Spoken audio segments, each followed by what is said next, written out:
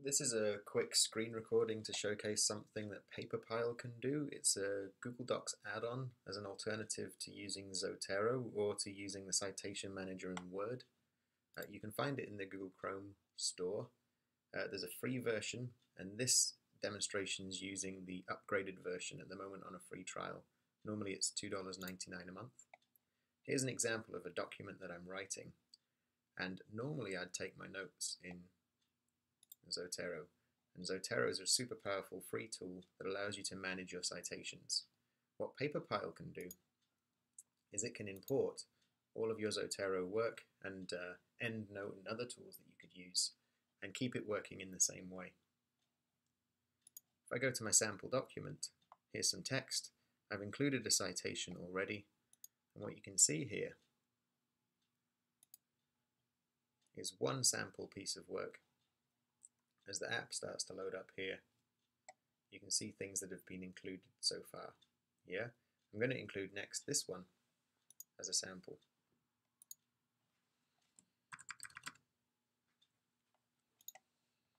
I can add my citation to my work. I could go in and edit this if I wanted to. If I format citations up here, the processor, once it loads up, will work like the Microsoft Word tool and update my references section, as you can see here.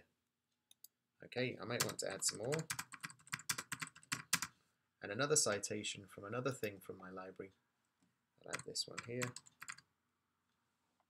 And you see here, I can add this in, and in it goes. Again, if I format the citations,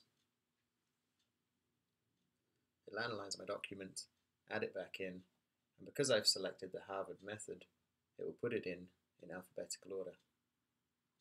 But using this tool, I can also keep researching. Here's an example of a search term in Google Scholar. And here's a paper that I want to use. I can click on this button here and import it to my PaperPile library. Once it's done importing, I'll be able to view it in PaperPile here. It'll give me the summary, and I can organize it wherever I want to. For now, I'll put it in this PaperPile test folder. And you can see everything that's been organized there. Now, I can take this new paper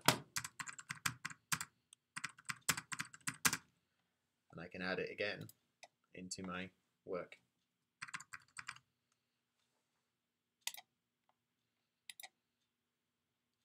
And format my citations. I'll let that one time out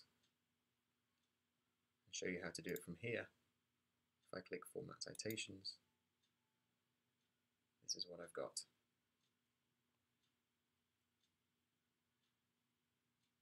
PaperPile's got quite a lot of other features too. If I go into PaperPile, I can check my citation styles. I can pop out to see all of my references so far. And this is useful for giving me a quick view of things that I've used so far in my paper that have come from my full library or from my searches from outside. So there it is, PaperPile, useful little tool. I'll keep on testing it, but I like it.